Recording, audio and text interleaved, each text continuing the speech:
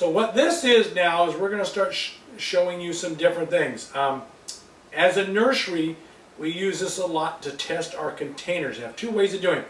I have a soil pH meter and I have a moisture meter. So I use both here at the nursery.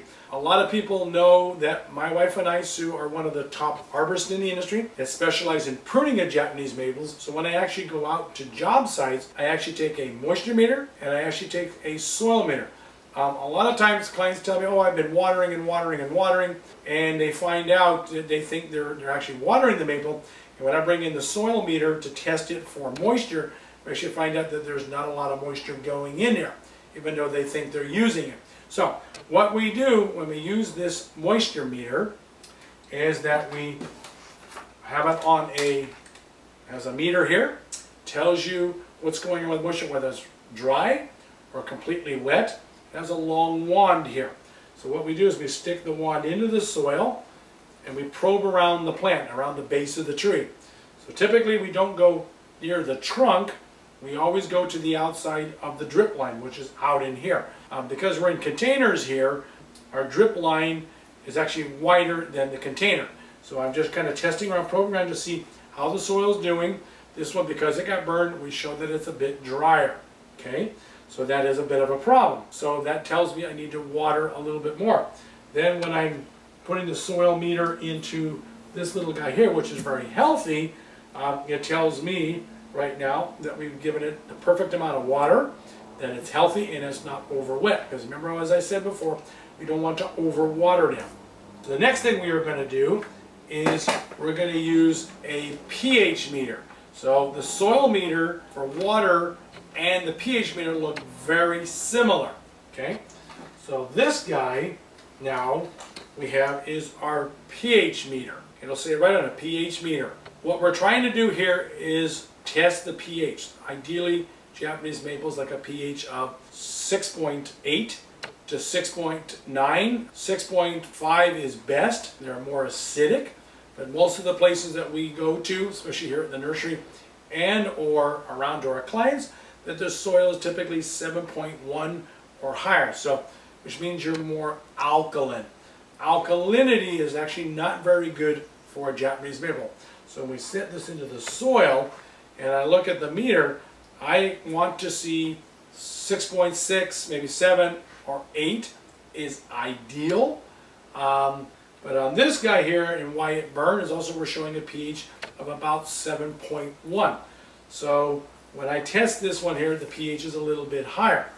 When I test this little guy here, because we've been watering properly, we've been using the right products, this guy here now with the meter is showing 6.8. So this tree here has the perfect pH, and this tree has a little bit higher pH. How we reduce the pH or bring it down is we use sulfur. There's a product that's called for bluing hydrangeas. You can find it at most of your home centers or your really good garden centers. It will not burn the tree. So we do is we broadcast the sulfur a little bit, maybe a teaspoon around the tree, and a teaspoon around this tree here, and we do it 4 times a year. Spring, summer, winter, and fall. And we put it in there, and what it does is it balances out the tree. Brings the pH down, because in my zone, Zone 7 Water District, we run about 7.2 pH is the water. When we're running in other zones, like in the Bay Area, on the peninsula, San Carlos, San Mateo, San Francisco, they're running on Hetchechi water. That water is more neutral based, so it's more 6.5 to 6.7.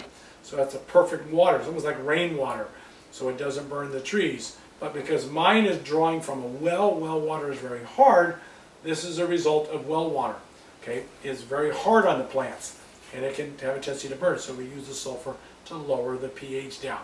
So as we go on through the summer, we're going to talk about the pH and how important it is. We're going to talk about the watering, how important it is throughout the year to get the plants ready for fall. I'd like to thank you for coming to Maples for All Seasons TV today, this being our first shoot. As everybody knows on the radio and when I'm at shows doing lectures and talking to garden shows, that we sell every product here on our website, which you can go to www.maplesforallseasons.com.